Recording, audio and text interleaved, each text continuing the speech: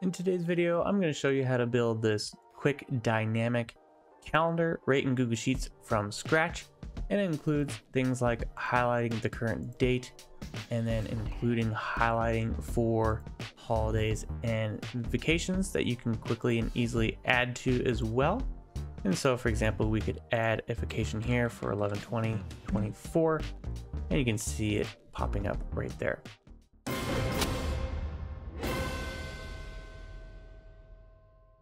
So first off, I'm going to set my columns here. So I'm going to select up till I, right click, resize, and I'll go to 40.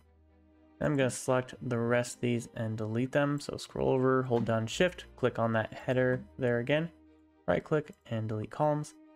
And then I'm going to delete some rows as well. So I'm just going to click on that one, scroll down, hold down shift, click on that one, and then right click and delete rows. All right, so then I'm going to use this for my month drop down and then this for my year. So this will be 2024 here in a second. And this will be like November. And then I'm gonna go ahead and put in these weekdays real quick.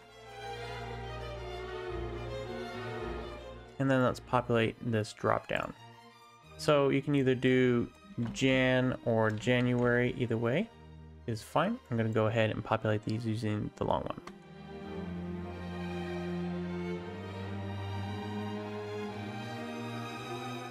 And then once you have those populated, you can click on advanced options. And I'm going to do arrow just to keep this a little cleaner. And so I can have a little more customization. I'm going to go ahead and center these both ways. And then I can select November now. And I'm going to do a little formatting real quick here. So maybe something like this. And go up in size a little bit. There we go. And then I'm going to go a little bit darker, I think, on these. And kind of a similar thing. Center those.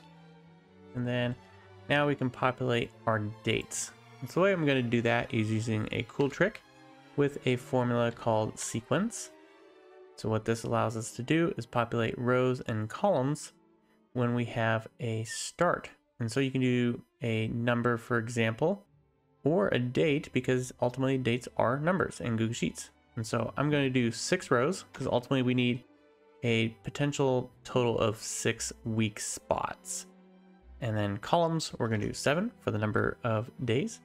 And then for our start, we want the first Sunday that's before or on November 1st. And so the way we're going to do that is using a little trick. And so we're going to do date value E2 1, and so that's putting together a string with that date. And so if we hover over this, you can see it looks like a number, but don't worry, we're going to turn that into a date here. So now I'm going to do minus weekday, and again that same one that I just copied and pasted, and then +1. And now we have a bunch of numbers, and so that may not seem to be super useful, but if we select these, go to our more formats, and then we could just even pick a date right now for the moment. And if I go down a little bit, you can see we're actually populating dates. So this is not where we're going to stop. We're going to actually pick a different format. And so I have them right there, but if you don't see them, go ahead and go to custom date and time. And then what we can do here is you can just delete out all of those and then just select day. And then we can go ahead and center these just like that. We can pick a different font as well if we like. Something like that. Maybe down here. Just like that. Perfect. So now what I want to do is actually a little bit of formatting. And so first of all, I'm going to do a little bit of borders, and then I'm going to do some conditional formatting just to make this look cleaner. And I'm going to select the whole thing again. Go to white now instead of black, and single width. And I'm going to do inside borders. So which, if you notice, I did outer borders for the black, and then inner borders I'm going to do in white on single width. Now I'm going to go ahead and get rid of these grid lines. So view, show grid lines. Now I can select this again and add my conditional formatting. This is where we're going to start looking real cool. So First of all, let's get rid of the ones that aren't in the current month. And so I'm going to go down to custom formula. And what I'm going to do here is month before. And then I'm basically going to do something like this. So if I can pick this here, I'm going to copy this and bring this into here and do does not equal to month of our date. Now, the only thing I need to do here is make sure I add dollar signs so this doesn't drift. Let's check that out. And get out of there. Perfect.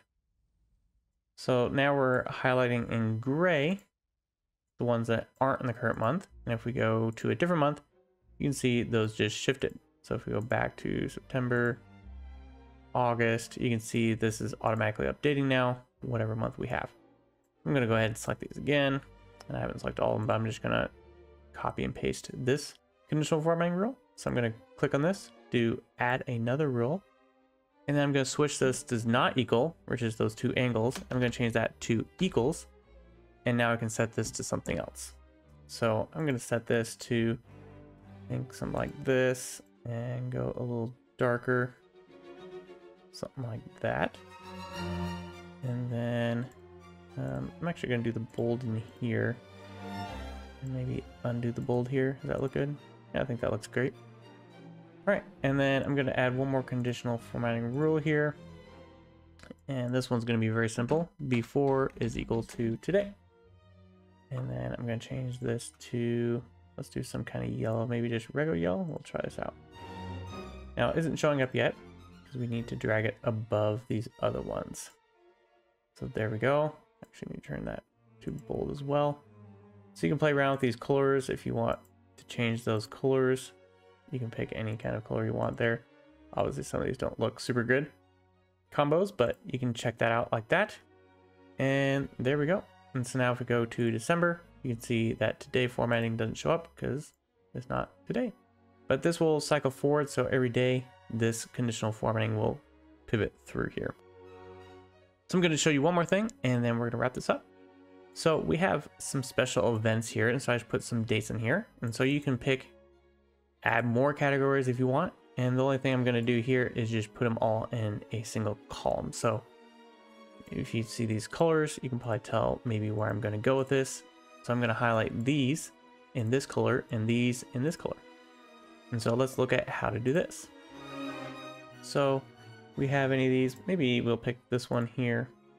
And then what I'm going to do here equals match before. And then what I want to do is match it to those special events. Now I can't reference another tab directly, but I can using indirect. So I'm going to do special events, and then I'm going to look in column A and then wrap up my match.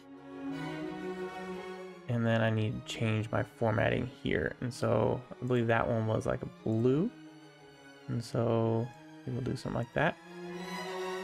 And then pull that one up.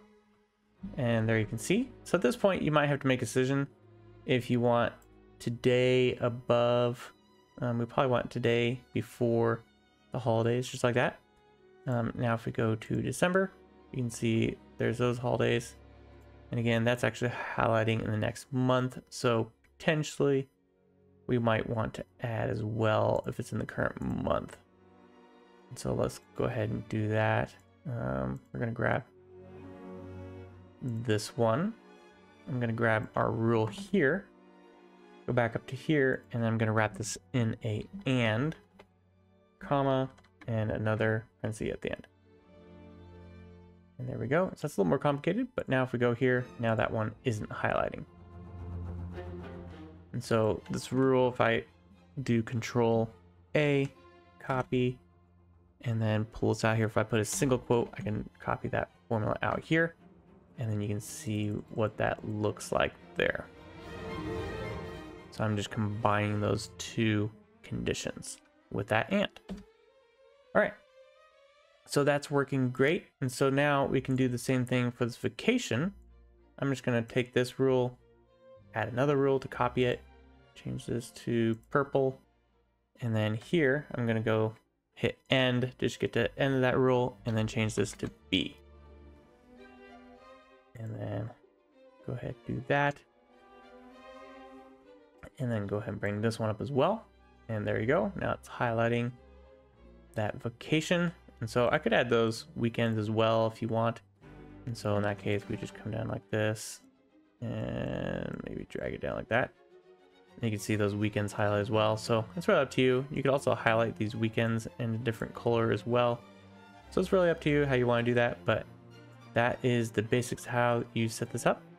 So that is it for today's video. Make sure to check out the other videos on our channel for more tutorials on both Google Sheets and AppScript. And as always, have a great day.